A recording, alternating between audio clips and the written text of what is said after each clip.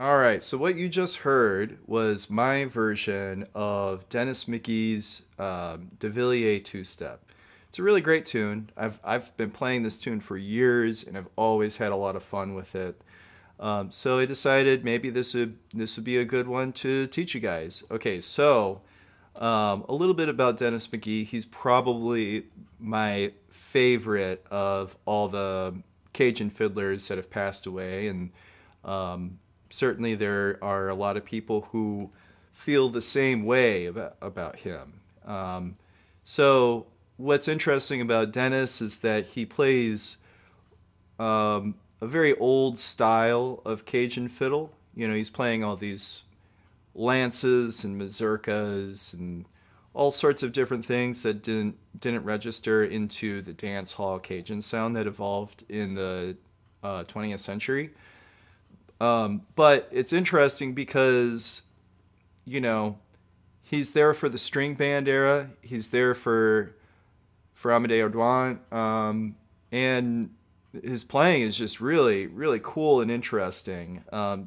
So the thing about this tune is it's all of it is built around a D arpeggio. It's a good lesson in what you can do with just a few notes. So let's go ahead and break it apart. So the A part, I'll go ahead and I'll play it real slow.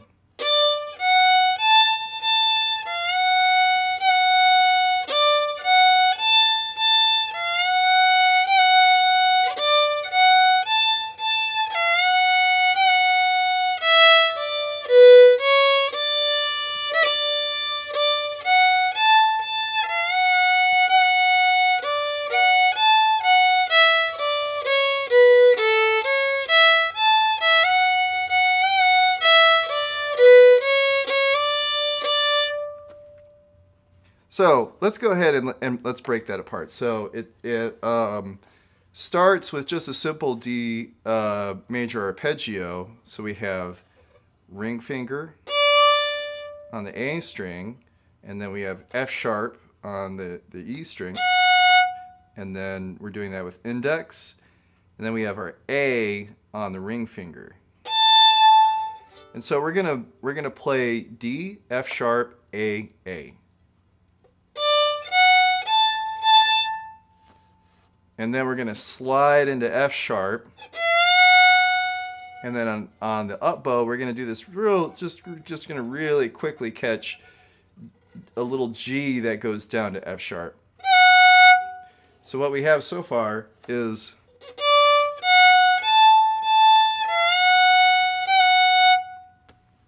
and then that's the whole first phrase. The second phrase, now Dennis is a very improvisatory player, so he plays all sorts of different things. So don't take this as like the way to play it. I definitely recommend you go and listen to his version, because there's a lot of really cool little variations. It's a little bit tighter than some of his other tunes where he's way more free in what he does.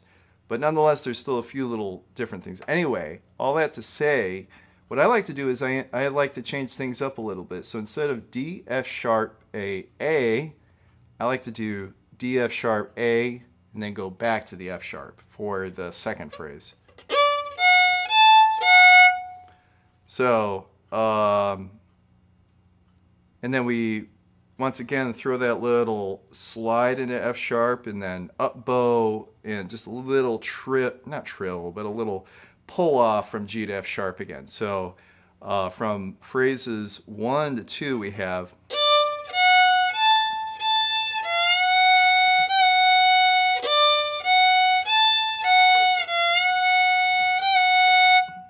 and then what we can do is we can repeat phrase 1 again. So here's phrase 1, phrase 2, and then phrase 3, and then this is where things change up a bit. So we're gonna go.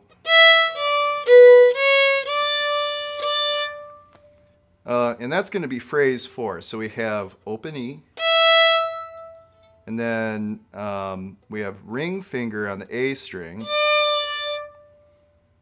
and then we have index on the A string for a B note, and then middle finger for C sharp, and then back to D on the ring finger.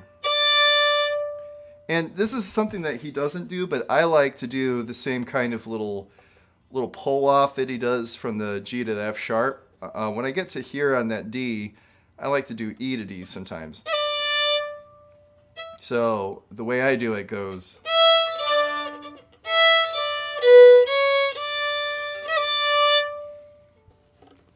And then if we put all that together, we'll have.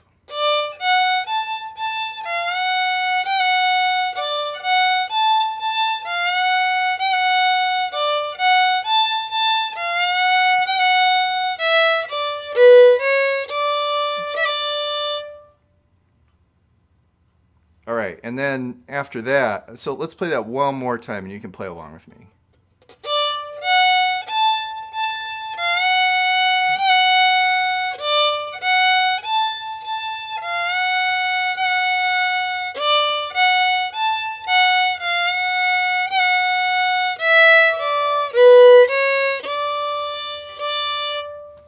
So I accidentally varied it up a little bit, but that's okay. And that just goes to show you how stuff like this is very flexible. I mean, not all the time, but in this tune, we have some liberties here. So whether you choose to do A or F sharp at the end of those, in the middle of those phrases, is kind of up to you. That's just how I like to do it. And I don't really stay consistent to one thing or another, really. So let's move on to the next phrase. So I'll play what we have so far, and then we'll go into the next part.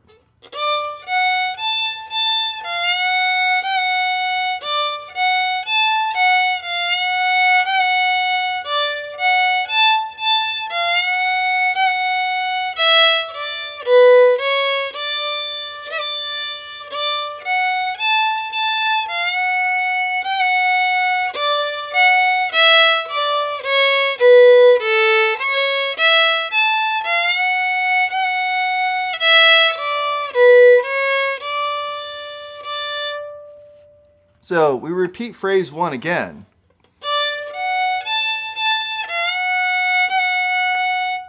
And then what we do is we're going to walk the scale down. We're going to go from E, our open E, and we're going to go downwards through the D major scale till we get to A. So we'll do E. Now we're on the A string, and we're going to do ring finger C sharp. We're going to do middle C sharp. We're going to do index finger B, and then we're going to end up on open A. All right, so I'm going to go ahead and I'm going to play the B part.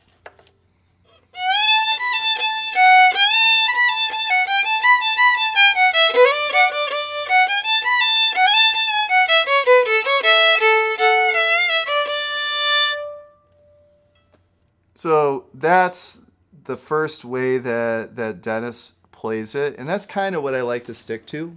But he has a second variation that he plays that's fewer notes, but no less complicated.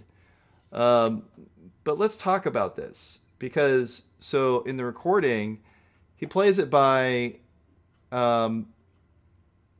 he plays that line while he's singing, and he also plays it at the very end by itself. And that's a little bit different than the standard dance hall format kind of thing. If I was to play this with an accordionist, though, then I would change things quite a bit. That's usually what I do, is if I'm going to play with an accordionist, then I'll actually start it on that melody line that we just played, and then we'll treat the part that we've been focusing on before, the little arpeggio thing.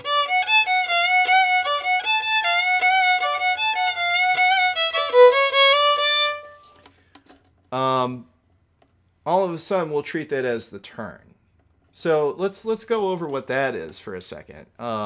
If you're not terribly familiar with Cajun music, typically people don't call things the A or the B part. It's more commonly people will refer to the sung part that the tune starts on as the melody, and then that little arpeggiated, very rhythmic, less melodically distinct part that comes after that, they'll call that the turn. And the way the format works is the accordion takes it in, plays the melody, plays the turn, and maybe does that again. And then the singer will sing the melody, and then maybe the pedal steel or the fiddle will take a ride, which is more or less the melody. And then the accordion will pick it up and do the turn. So all that to say, if I'm going to play this with an accordion, I'll actually start it on.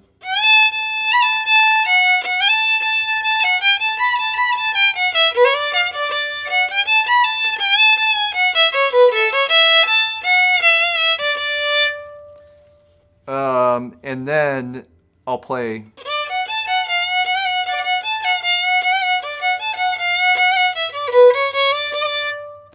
And we'll do two of each.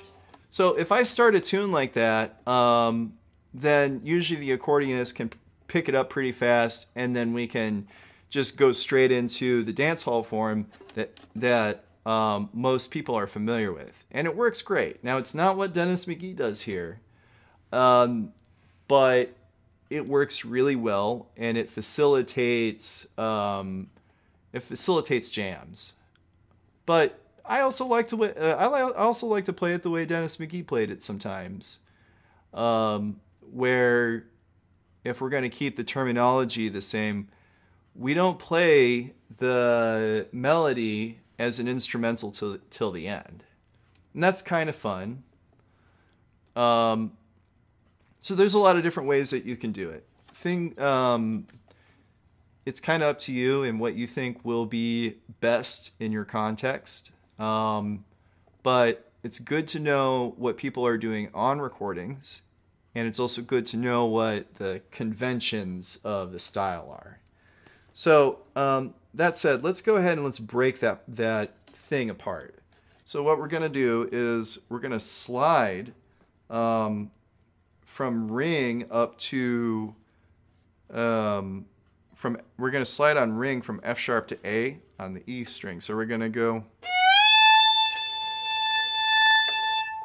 and then you can do these little finger trills that he does in this slidey area where he like does a little like tap on the B note with his pinky. And a lot of times when he does stuff like that, he'll accompany it with like a little bit of a faster bow movement. That's something that is so characteristic of Dennis McGee. He has a very like effective and variable way that he uses his bow. So anyway, that's the first part. And then we do A, F sharp, slide into A again.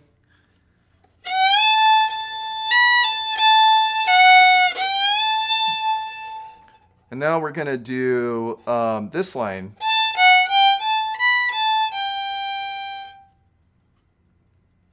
And so what that is it's going to be A, F sharp, G, A, B. In fingers, that's going to be ring, index, middle, ring, pinky. And then we're going to go back to ring again and then do pinky. So it's going to go.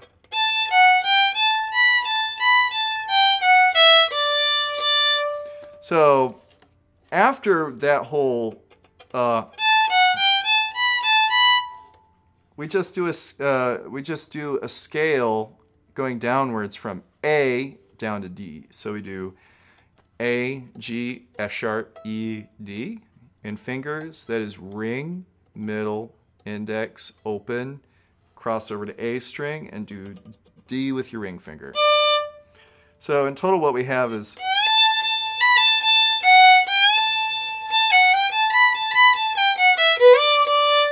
and I like to throw in this little sort of like slide up. No, it's not really a slide up. It's kind of like a roll. We're going from B, we're doing B, C sharp, D, but we're just doing it really fast.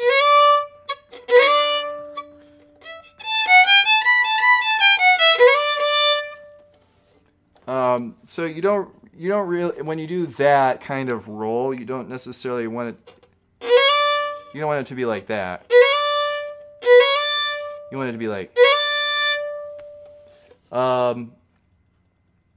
and so that's what we have in the B part so far. So let's go ahead and play what we've got and then move on to the next area.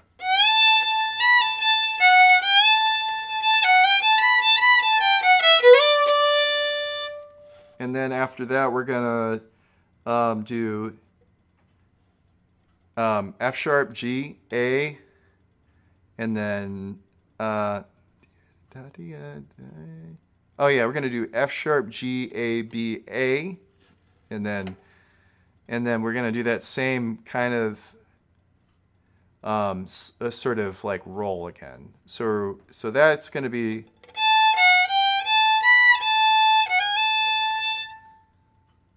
So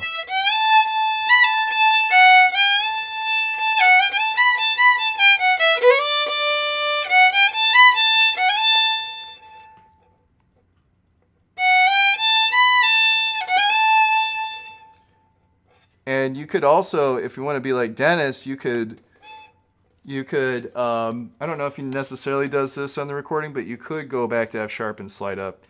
Maybe you'd want to do that with index.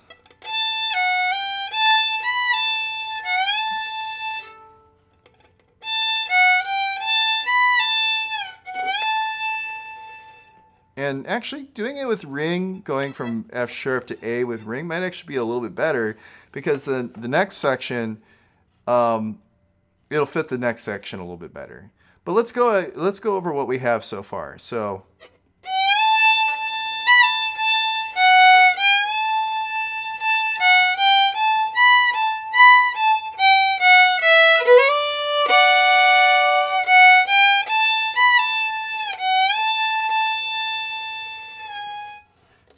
And I almost started to go into the next area. So let's actually complete the phrase, and it'll help make sense of what we're doing. So we're gonna go, I think it's from an up bow. We're gonna do a slide down from A to G sharp. And then we're gonna do F sharp, E. And then we're gonna do C sharp, B, A on the A string. So that whole area is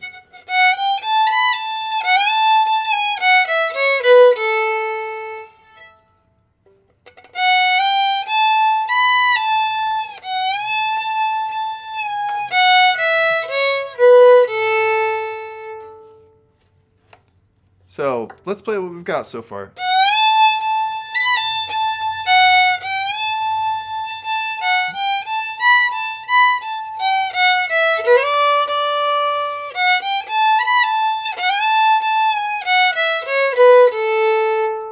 And then after that, this is the ending of this phrase. And I love this part. So he goes.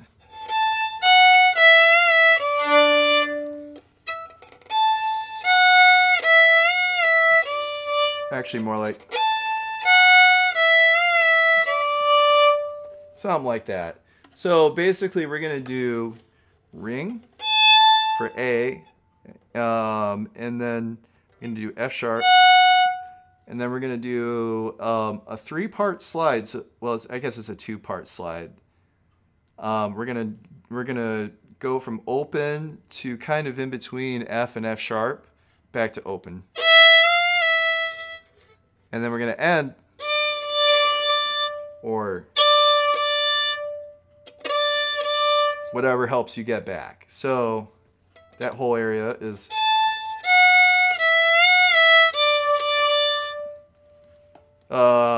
Or, well, sometimes I'll play it like.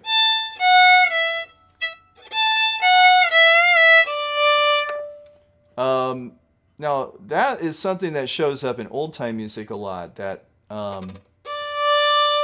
bow pulse. But one thing that's interesting about Dennis, for all you old-time fiddlers out there, is that he does a lot of things that are typically associated with old-time fiddle today. And that pulse is one of those things. You know, and he does it in a very particular way. It's not quite how old-time fiddlers do it per se. It's not all, but it's the same technique, just used a little bit differently, and it's really cool. So that's another good reason to check out Dennis Mcgee, to expand your toolkit of what you already know how to do. So anyway. Let's go ahead and let's play the rest of that B part.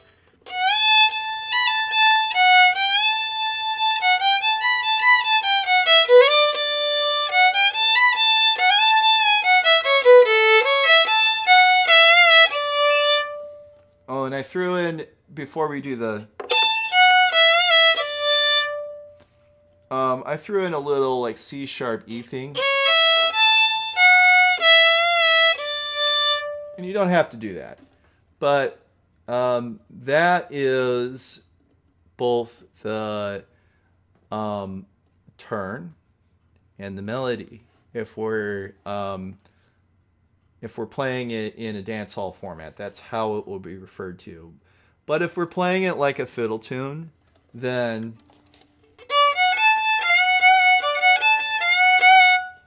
might be the A part or it might be the B part, depending on how you want to arrange it. I do like to play it as an A part. And then this being the A or the B. So it's kind of up to you how you want to refer to it. The important thing is clarity. Just making sure that people understand what you mean. So if you hear people talking about arrangements in a particular way, it's always good to try and speak to how other people are speaking. Okay, So, and before I go, one thing that's also very important is the backup, or what's also known as seconding. Um, so Sadie Courville is doing backup, and they're very consistent in those roles. Dennis leads the tune, and Sadie backs it up. And Sadie is a genius at seconding, I think. There's a lot of things that he does that are really cool and worth listening to. Now we're not going to get into all that today, but eventually we will. We will explore some of Sadie's backup style, but I'll just show this way of seconding to you guys, just to keep it simple. So.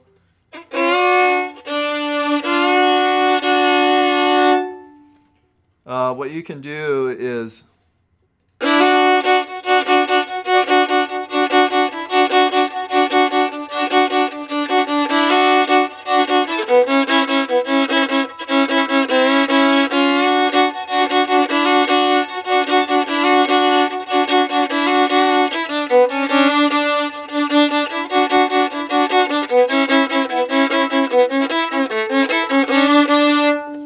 what I'm doing there, and that's actually pretty close to what I played on the backup for this recording that you heard in the very beginning. So what we're doing is we're using D and F sharp, D on the pinky on the G string, and then F sharp on D string with our middle finger. And we're playing them as a double stop. And you can slide into either of those notes, or you can hammer them on. But you're going to want to hold them down for the appropriate length of measures. So we have 1, 2, 3, 4. 1. Oh, that's maybe not the best way to count it. So we have 1, 2, 3, 4. 1, 2, 3, 4. 1, 2, 3, 4. 1, 2, 3, 4. And those are the chords for the whole thing. Now, what was the other chord that I did? That's going to be our A chord. And this isn't the only way to do it. I'm just, trying to be real quick with this. But I'm doing C sharp and an E. Your C sharp is going to be ring finger on your G string. And your E is going to be index finger on your D string. And same thing. You can kind of slide into stuff. You can do a little trilly thing. You can do a little arpeggio. You can also do like a little kind of thing. Dennis does that a lot, and so does Sadie. But your goal is to just create something really steady. So you don't want to go overboard with the slides. You really kind of want to make it fit the tune. Another thing you can do with seconding is you can also play the melody in a low octave. That's pretty fun. So anyway, what I would say though, if you're new to seconding, and even if you're not, simple is always good. All right. Well, I hope you all have fun with that. And let me know in the comments what you think. If you have any questions or ideas or tunes that you would like me to do, just feel free to let me know. All right. Have a good one.